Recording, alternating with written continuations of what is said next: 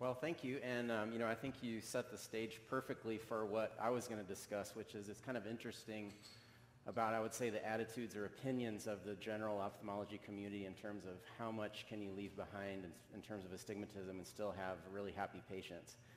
And I think that it's one thing when you're dealing with a monofocal platform, but with all the new trifocal IOLs and combo EDOF multifocal, all these presbyopia correcting IOLs, it's even more and more important to not leave astigmatism behind, because the patients just aren't satisfied if you leave too much cylinder behind. So that was really let's see if I can get this started here. So if you look at just, what is the prevalence of astigmatism? Because it's interesting when you look at the data around, how many patients are actually getting toric IOLs.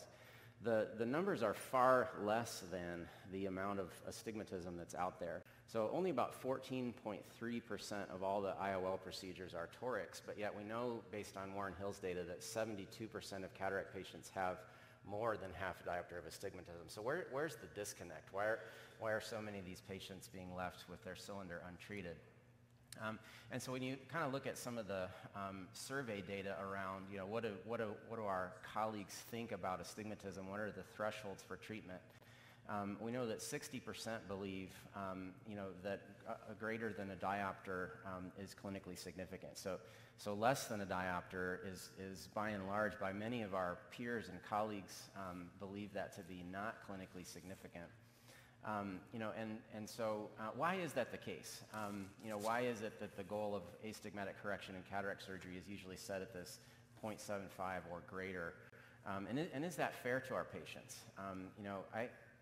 I took care of a patient that I remember from a few years ago, and he told this really interesting story.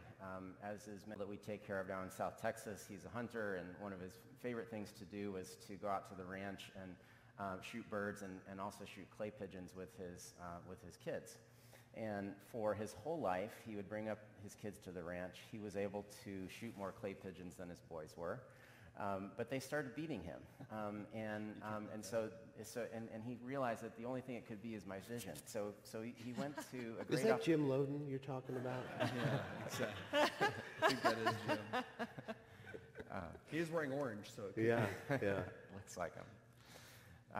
So he went. He realized it was his vision that was the reason his sons were beating him at the shooting. So he went and got great cataract surgery. Came in after his cataract surgery. He was 20/25. But the problem was his sons were still beating him at the ranch. And so he came in to get a second opinion. He's like, something went wrong with my cataract surgery. Looked at him, no, beautiful cataract surgery, perfect cataract surgery. It's just that there was 3/4 of astigmatism left behind. And if we corrected for that cylinder, we showed him, yes, that's how I want to see. So we did LASIK for this gentleman and got him from 20/25 to the 20/15 he wanted. And that ultimately solved his original problem, was he could go back to shooting the clay pigeons better than his children again. And so this was like the original cause for why he ever sought care in the first place, and leaving only 3/4 behind was what left him completely disappointed. And so we fixed him with LASIK.